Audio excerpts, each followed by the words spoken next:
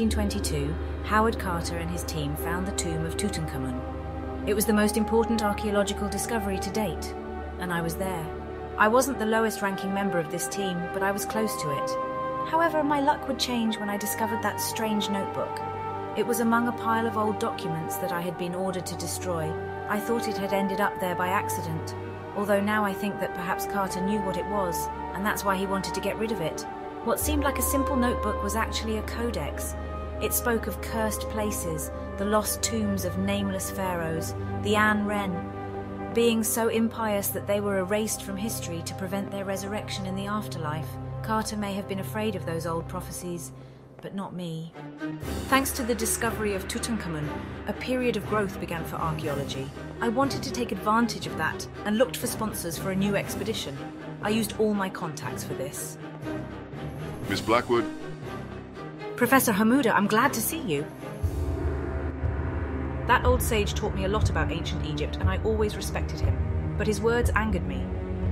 You have no idea what forces you're playing with. The Nameless Ones should never see the light of day, or humanity will be doomed. You must destroy that damn codex. I haven't come this far to be intimidated by these superstitions now. I'm sorry, Professor, but I'll continue with my plan, whether you like it or not. This codex is a great discovery for understanding the hidden history of ancient Egypt, as it reveals secrets never before disclosed. It contains very precise instructions for reaching this. Despite all my efforts, I couldn't finance my expedition.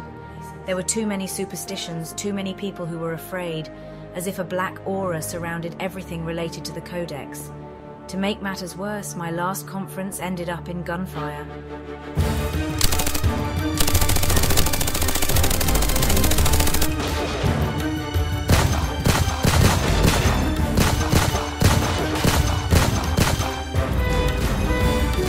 Hey, Hope! Jump in the car or they'll make you switch gears. The American in the car was Scott Muller, a legendary tomb raider or mad genius of engineering, depending on who you ask. Hey, I thought you retired. Why are you here? I think you have something good in your hands.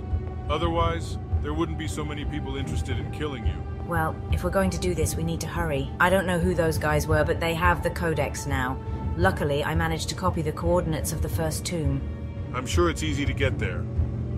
It's in the middle of the desert, and it's a dangerous, almost impossible journey. I know someone who could guide us. Nobody knows the desert like she does.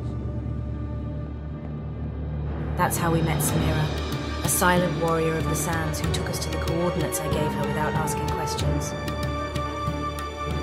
It seems like they started digging a long time ago. But they stopped, and they left in a hurry.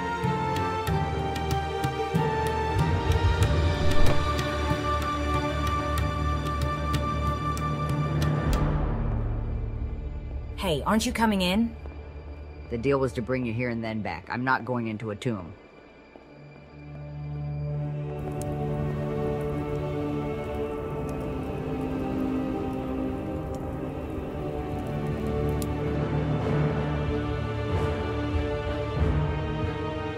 How curious.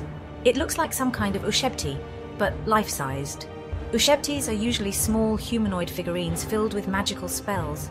Traditionally, they were placed in pharaohs' tombs to serve them in the afterlife, like magical slaves. What a load of nonsense. Well, it's a much better alternative to what they used to do, which was ritual sacrifices of slaves.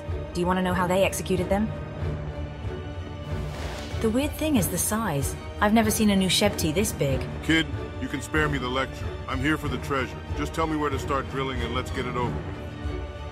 Semtatek Hamuda, you are accused of the crime of heresy. For years you have eluded our justice, but you will not escape the judgment of Osiris.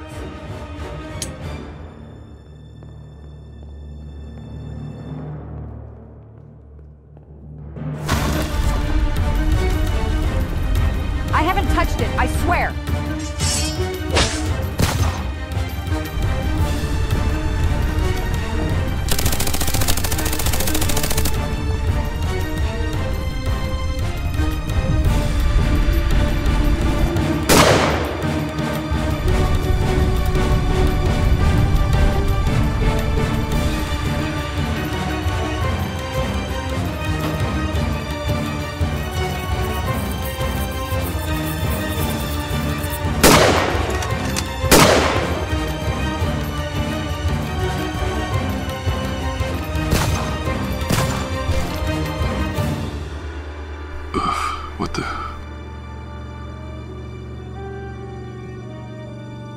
have to go, now.